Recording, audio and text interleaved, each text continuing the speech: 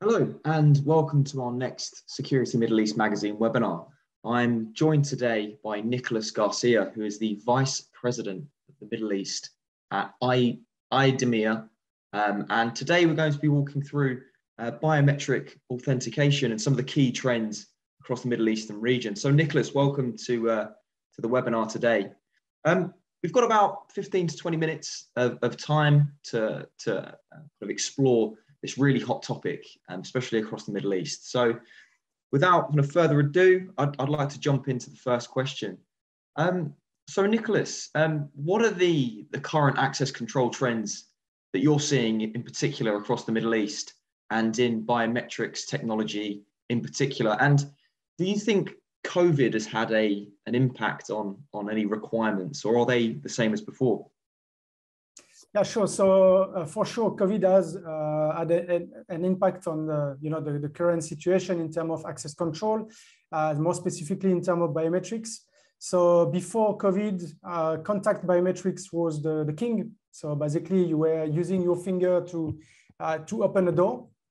Today, we see a big demand for contactless biometrics. So when I speak about contactless, I'm speaking about fingerprint contactless biometrics, where you just wave your hand, you don't touch anything, as well as facial recognition, where obviously you present your face in front of the reader and the reader will open.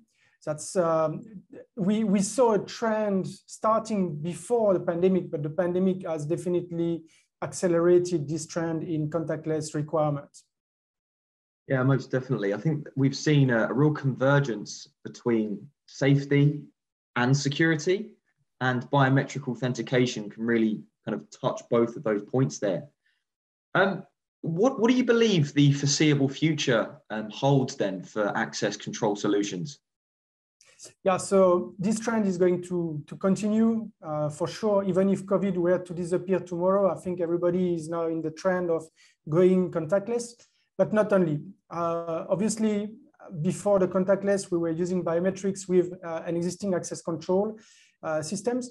Now, today or tomorrow, the market will require more added value for what you put in place. So for instance, one big thing is compliance. We've seen with COVID that a lot of countries around have asked for temperature control, for instance, those type of things. So basically what I see for future is more integration than it was in the past, more value for the investment, because it is an investment. And in terms of the compliance, it would, on one hand, the biometric will identify the individual, but on the other hand, the system will check that certain criteria are met before the person, the individual can enter in certain areas. So the temperature, the vaccine, for instance, all those type of things will be integrated, are already integrated today in the same system, more value for the investment. Yeah, most definitely. So are you suggesting then that the rate of adoption and acceptance really of biometrics is going to kind of stay on this trajectory across the Middle East in terms of accepting the usage of it? Yeah, absolutely. So in the world region, so as you mentioned, I'm in charge of Middle East Africa. So we've seen different rates of adoption in the different region. Africa has been for a very long time, very, very fan of biometrics for security reasons, which for instance, you don't have in the UAE. So coming from that point of view, the adoption is really on the compliance and on the ease of use and the speed of the system as well. Yeah, most definitely. Are you seeing any kind of cultural differences in terms of acceptance and usability? So different types of body parts that are more acceptable or applicable in the Middle Eastern market? Yeah, absolutely. So I always say that there is no golden silver bullet, sorry, in the sense that what you will use in South Africa, for instance, is not what you will use in the middle of Africa, and it's definitely not what you will use in different countries in the Middle East. Some examples, in some countries in Africa, people believe that if you take a picture of them, you are basically stealing their soul, their spirit. So you can't use the facial recognition there, for instance, but they are much more at ease with the use of fingerprints, and therefore you can use it there. In the Middle East, in the other hand, it could be something like religious behaviors. So, for instance, when ladies has to wear, the abaya and the whole basically clothes hiding their face, you can't use facial recognition for them for obvious reason. So you will use something different. So yes, every market, every country, or every region's got their own requirement. And that's why it's important to have a wide range of choice so that you can make sure that you don't leave anybody on the side of the road. Yeah, absolutely. And I've got to touch on this point, and it's around cybersecurity. And we know that it's clearly a critical component of data protection and privacy. How does your organization ensure that these solutions that you have across all of these biometric modalities are secure as possible? Yeah, so cybersecurity or security in general for IT system has been on the forefront of what we've been doing since the beginning. So in the past, what we had to do was to make sure that the biometric data that we are collecting and the templates that we are generating were kept safe in the sense that you could not reproduce them. So we're still doing that today, but today the demand for security is increasing. Cybersecurity is a big problem for everybody.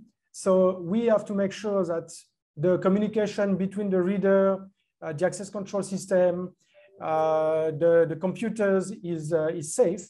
And to do that, we're putting some measures in place, like for instance, SSL securization, or encryption of the transmission between the different components of the system. And what we are doing now as well is we are leveraging on the cybersecurity industry, which are releasing some standard where you need to make sure that your system is secured, that you want to comply with, not only to comply with, but to get certified with. One example, on our latest product, the Vision Pass, which is our facial recognition solution, we've obtained the 2 IBETA certifications, so IBETA 1 and IBETA 2, and it's the first in the world for those type of readers. IBETA 2 is the highest level of security from a cybersecurity point of view, in terms of intrusion, spoofing, and so on and so on. So I'm proud to say that IDEMIA has managed to reach this certification with the Vision Pass. Excellent. And then just to kind of expand on that, I've personally been out traveling now more, so having to use sort of biometric passports, and they never seem to work for me at the airports. So how accurate are your solutions, the different biometric solutions that you do have? Sure. So our solutions are very accurate. So one of the things that we've been doing biometrics for over 40 years. So through the years, we've been able to assist big organizations such as the FBI, French police, South African police, in the UAE as well. We've been working with the government. And because of all this experience that we've had over the past 40 years plus, we are able to fine-tune our algorithm. And we are very regularly ranked #1 with the NIST organization in the US in terms of accuracy, in terms of speed, in terms of reliability of our algorithm. So we make sure that when we release something, we release the best of the best. And to give you an idea, for instance, in our products like MorphoWave Compact or the Vision Pass, we can go up to 100,000 individual. So for the Vision Pass, 40,000 for the MorphoWave Compact, 40,000 for the Vision Pass in less than 1 second. And irrespective of how many people you've got enrolled in the database, it's a non-linear performance, which means that you have 1 person in the database, or you've got 100,000 person in the database, the result will be exactly the same. So yes, we are very accurate and very fast as well. Excellent. And then for any organizations watching this fireside chat, what does an implementation look like for one of these biometric services end to end? If they wanted to embark on this journey, how long would it take to get this started up? Well, it's a very good question, and it's you know, the answer is always how long is the string. Let me elaborate on that. So obviously you've got different size, different type of system. I think what's very important is from day one to really identify what is strategic, what is very important for the customer. Make sure that the system you are designing can cater for your needs, and make sure that your system is actually, that you can evolve your system, because you don't want to start investing in something and then 3 months down the line you realize, now I'm missing this, but I can't change my system. So it could be anything between, you know, a couple of months to 6 months to a year, depends on the complexity of your system. But the best way to know is basically to speak with a professional like us, for instance, where we can evaluate what are the needs of the customer. Again, I don't believe in the silver bullet that one fits all. I believe that everything should be custom made, you know, for the requirement of the user. Yeah, perfect. Just to kind of settle some of the audience's maybe concerns around facial recognition technologies. We've seen in the media in particular that some facial recognition companies are quite biased towards certain categories of the populations or ethnic groups. How does your organization address that particular challenge? Yeah, because that's a very good question. So look, I don't think companies in general are biased you know, towards certain individuals. However, what is true is that for your system to recognize a wide category of people, should they be from Asia, Africa, Caucasian, or whatever the origin, you need to make sure that your system is trained with a large data of population. So, you know, we are using machine learning and artificial intelligence. And the very concept of these technologies is that you first train your algorithm based on data that you've got. And then later on, you do some tests to make sure it's working. And then obviously, from there, the machine is going to continue with what they learned. Okay, it's like if you've got a kid who's 4 years old and you show him one cat, you know, who's a red cat, for instance. Well, if the kid only see the one cat, if tomorrow or next week he find another cat, but the cat is pink, then it's going to be difficult for him to understand that it's also a cat.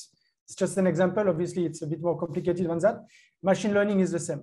So where our strength is the fact that, as I said, we've been working with big organizations for the past 40 years plus. So we do have exposure to every single region in the world with a lot of data through those organizations for the different categories. So when we train our algorithm, we make sure that the algorithm's got enough data on every single origin to identify without showing any sign of bias. So that's basically the concept. It's working in many sites in the world. We never had any complaint about those type of things, but it is a reality. And as I always said, the proof is in the pudding. So I invite your listener to visit us at Intersect Dubai, where we will have a stand. We will have the different readers we spoke about during this Fireside chat. And yeah, if they want to test it, see it for themselves, they are welcome to come, and we'll make sure that we give them all the information and the demonstration they need. Excellent. Well, yeah, that pretty much wraps up the conversation today. So thank you, Nicolas, for the presentation. I personally have been following your organization's growth for a couple of years now, and there are an impressive array of options, from facial recognition to finger and iris, and it's here now, and I believe it's here to stay. So if you have any closing comments at all, Nicolas, about the trends or how the kind of organizations can contact you, please let them know now. Yep. So the comments that I've got is that obviously we're coming a long way with biometrics. We still have a lot of things to explore in future, a lot of different ways to address customers and users' requirements. The proof is in the pudding. I said it earlier. it's better to come and see us, test it, make sure you've got all the answers to all the questions to avoid any disappointment. And in terms of contacting us, well, we can share the email address and telephone number later on. Maybe you can put it in the notes of the video.